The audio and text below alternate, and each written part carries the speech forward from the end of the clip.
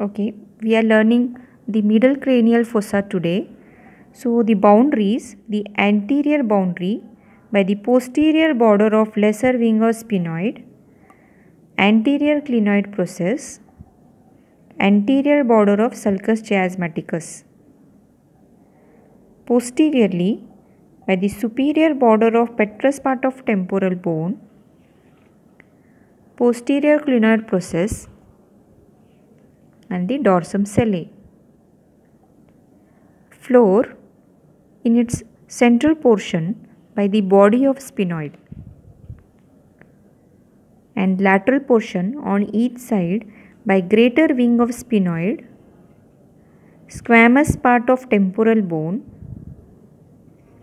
and anterior surface of petrous part of temporal bone.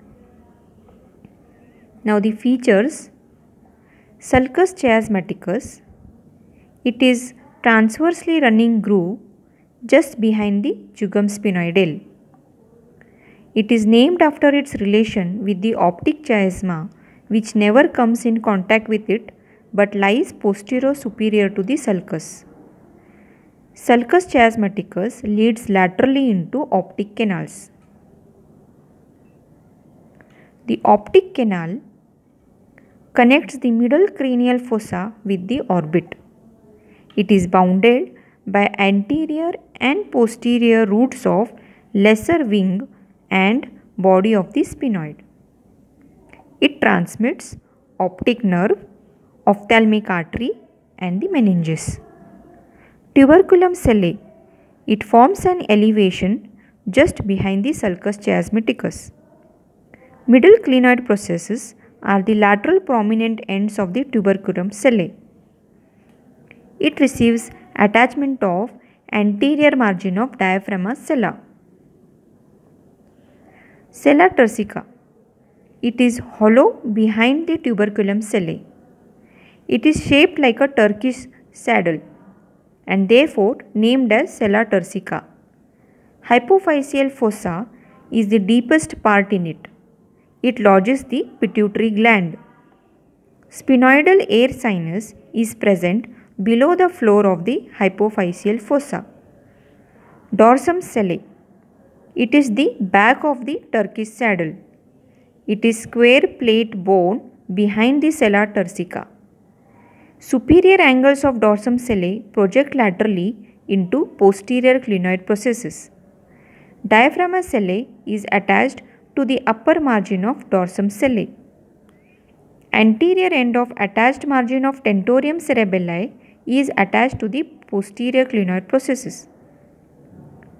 Carotid sulcus, it is observed as a shallow groove on each side of the body of sphenoid.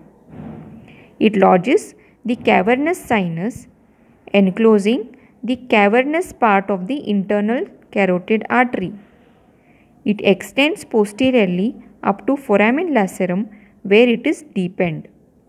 The lateral margin of the carotid sulcus and its posterior end projects backwards into tongue-shaped lingula.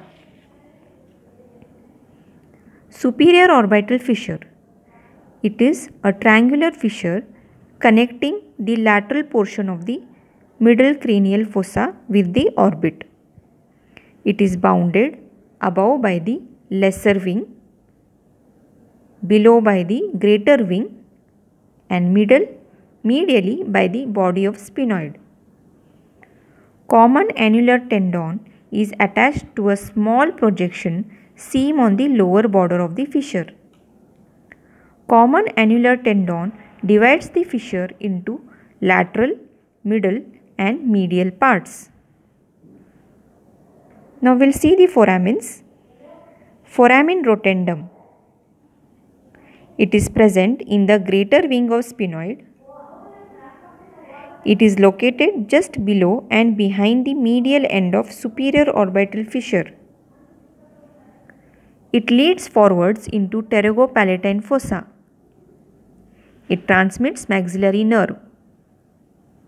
Remember here that this foramen is not visible in the norma basalis.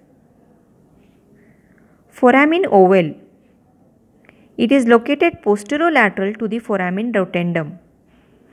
It leads inferiorly into infratemporal fossa. It transmits mandibular nerve, accessory meningeal artery, lesser petrosal nerve and emissary vein. Foramen spinosum. It is situated posterolateral to the foramen ovale. It leads inferiorly into infratemporal fossa. It transmits middle meningeal artery, nervus spinosus and parietal trunk of middle meningeal vein. Foramen lacerum.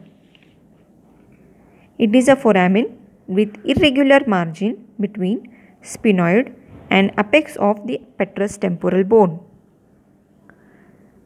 Carotid and pterygoid canal open into it. Internal carotid artery traverses its upper part with its sympathetic and venous plexus. The anterior surface of the petrous temporal bone.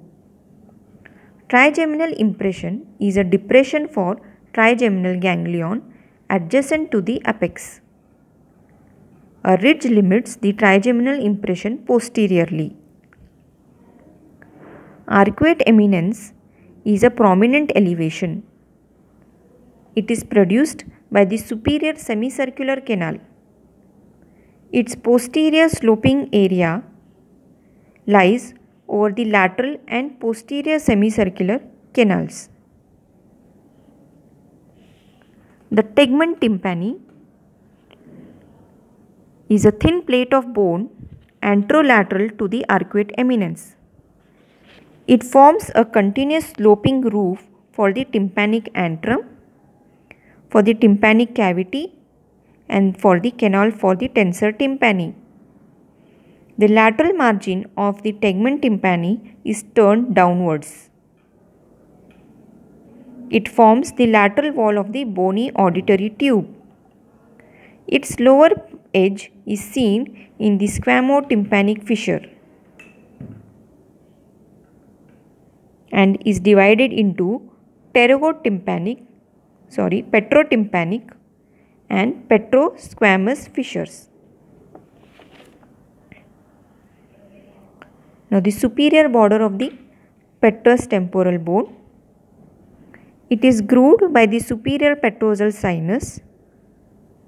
Margins of the groove provide attachment to tentorium cerebelli. The lateral part of the fossa shows the markings for the middle meningeal vessels. Depressions produced by the gyri of the temporal lobe of the cerebral hemisphere.